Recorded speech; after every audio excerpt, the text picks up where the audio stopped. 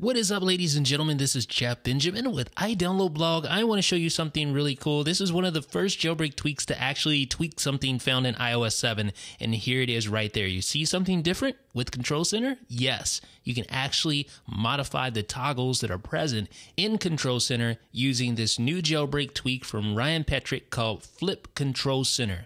This is a tweak that is available free of charge on his beta repo right now. So if you go in, install this, you'll see these settings here in the settings app. Active switches, and you can actually set which switches you want to be enabled or disabled. So you can just drag it down. If I don't want to see VPN and say I want to see rotation, I can just drag it up, put it near the top, slide it all the way up to the top, and the changes are effective immediately. As you can see there's the rotation lock in first place, just like we organized it in the active switches section. You also have the switches per page. You can turn off paging completely, or if you want something a little more structured, you can turn on the amount of items you want to appear per page. So I can have it as 5 to make it look more stock, or I can go all the way down to 2 if I want to, which I'll do right now. And it looks a little odd, but you know, it's up to you how you want to customize this. You can do that with FlipControlCenter.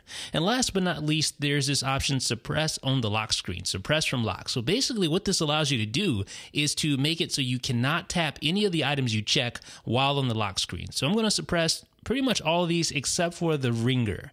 So when I go to the lock screen and I invoke Control Center, I'll show you right now. So invoke Control Center. You see those toggles there. None of them are pressable. I can't tap any of them because they've all been suppressed.